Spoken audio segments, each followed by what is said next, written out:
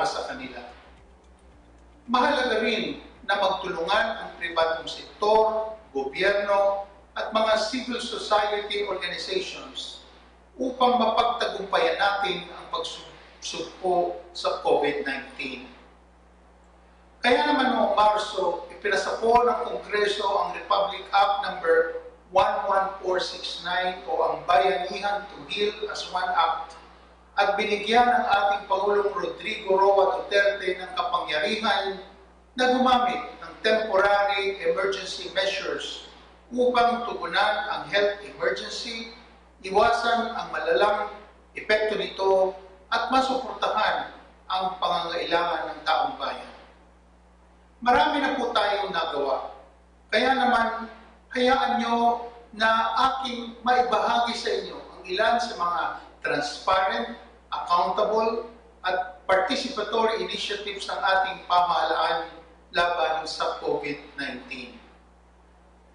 We have continued to uphold budget transparency in our COVID-19 budget through proactive disclosure of the amounts augmented, reprogrammed, reallocated, and realigned to fund priority programs, activities, and projects being implemented in response to the pandemic. Sa ngayon, nakapagbigay na po tayo ng 374.89 billion pesos sa iba't ibang ahensya ng pamahalaan para suportahan ang kanilang mga programa laban sa COVID-19.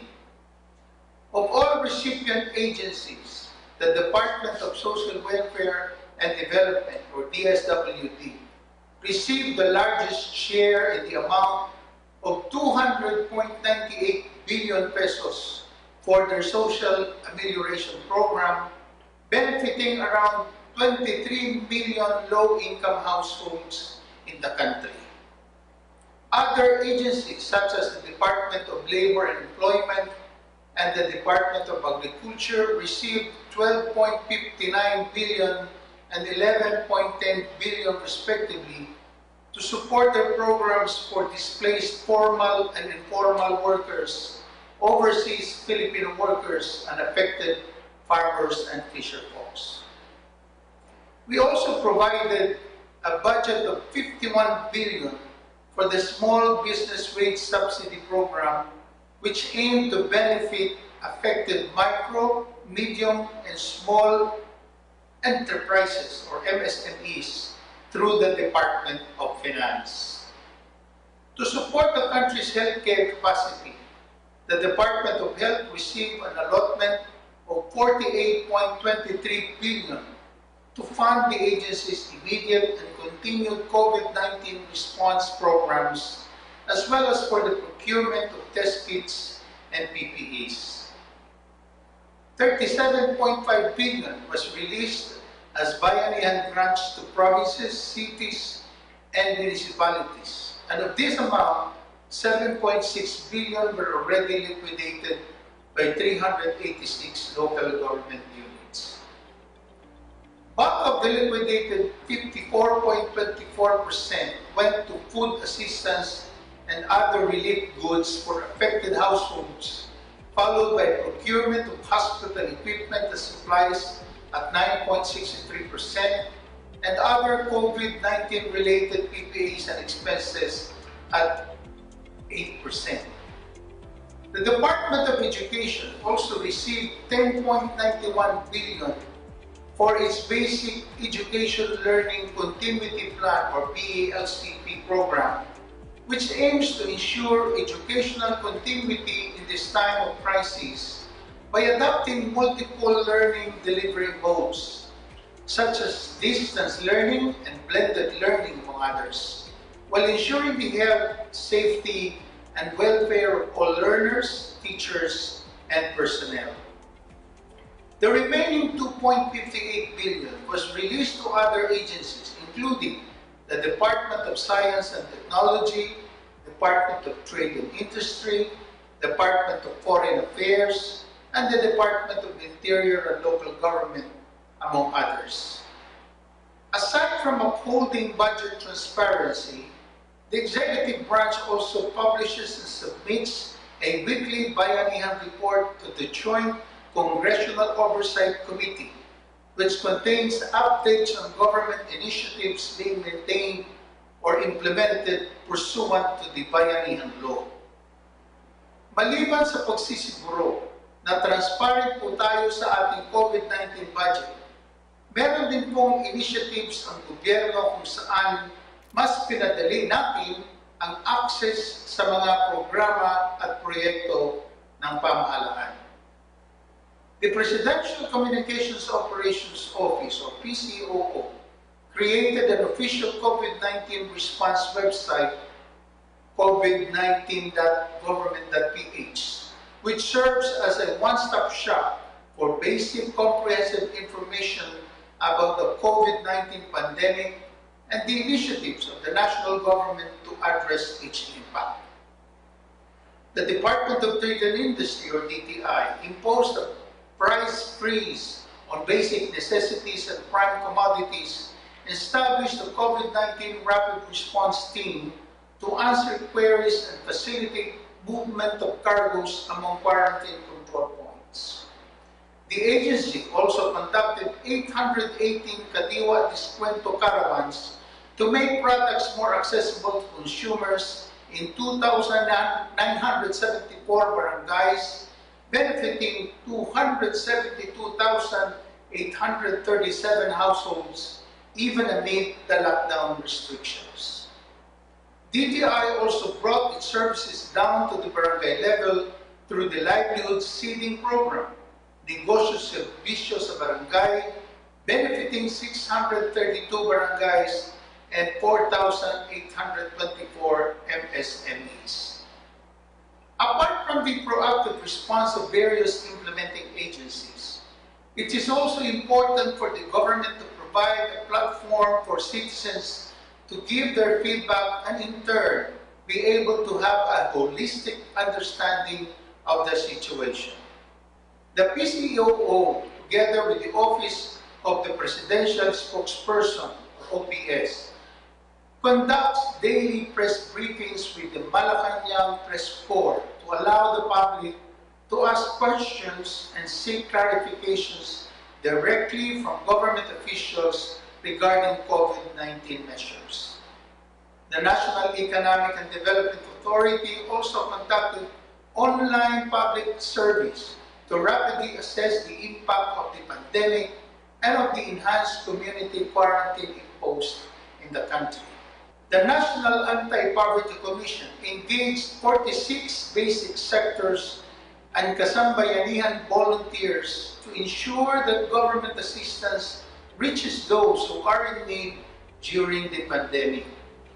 Let me also share with you other accomplishments under the BGC roadmap, which aims to create more spaces for public dialogue and response, as well as to provide adequate resources for building capacities. The government pushed transparency and citizen engagement to its peak through the Freedom of Information Program, where more than 22,843 requests from the public were submitted. Out of all these requests, 49%, or 11,162, were completely acted upon as of May 2020. There were also efforts to localize the FOI program, and as of date, about 25 local government units have already passed their local FOI ordinances. On another front, our participatory governance initiatives are also making waves at the international level. Out of 117 countries evaluated for the 2019 Open Budget Survey, the Philippines secured the top spot in Southeast Asia for budget transparency, making us the most fiscally transparent country in the region while ranking 10th place worldwide. This implies that we were able to make budget information publicly available in a comprehensive and timely manner through the publication of all 8 key budget documents, such as the enacted budget, and the citizens' budget, among others. The Philippines is also the only country in the world where citizens are part of the auditing team. This is being done through the Citizen Participatory Audit Program of the Commission on Audit. The CPA program was expanded to include implementation validation of audit recommendations by COA and CSO representatives. The Commission also conducted 6 CPA dialogues and engagements in 2019. Because of all these efforts, the Philippines remains to be recognized as a global leader in the open government space and in our experiences that are continuously being shared and cited in various global and regional platforms such as the Open Government Partnership, Global Initiative for Fiscal Transparency, the Association of Southeast Asian Nations, and the Asia-Pacific Economic Cooperation, among others. Ang lahat po ng ito ay nagawa ng gobyerno dahil na rin sa tulong ng iba't ibang grupo at organisasyon na marapat lamang na ating pasalamatan. Let me therefore also acknowledge the contributions made by the private sector, the civil society organizations, people's organizations, our development partners, the academia, media, and by the citizens themselves in this fight against COVID-19. Even with all these initiatives and accomplishments, though, President Duterte highlighted the challenges we continue to face time and again. And these are 1. Improving frontline service delivery, 2. Building open and responsive public institutions, and 3. Increasing mechanisms for information dissemination. That is why for our future directions, we aim to undertake a more strategic and convergent approach in promoting participatory governance through the revision and enhancement of the clusters, programs, and projects under the PGC roadmap. Moreover, bulk of the fiscal year 2021 budget will be reprioritized towards saving lives and protecting communities while making our economy stronger and more agile by further buttressing the healthcare system, ensuring food security, and enabling digital government economy, as well as helping communities to adjust to the new normal. Given the risks and the unknowns we face during this pandemic, we acknowledge that so much more needs to be done. At para po patuloy nating malabanan ng COVID-19, kailangan po ng gobyerno ang tulong ninyo. Through a much stronger and genuine participation and partnership with our citizens, we at the Participatory Governance Cluster of the Cabinet will take more concrete action steps to ensure that the government remains transparent and efficient response to the needs of our citizens during this critical period. Since at the end of the day, what matters most for our citizens is to know and truly feel that the government is there for them, we will deliver efficient and effective public services, listen and respond, and serve and protect and give the most that the government can. Uulitin ko po, nandito lang ang gobyerno na handang makinig at damayan kayo at higit sa lahat, ipadama ang patuloy na pagkalinga para sa inyo. Tayo po ay magtulungan na labanan ang COVID-19. And with the love, mercy, and compassion of our Almighty God, we shall overcome.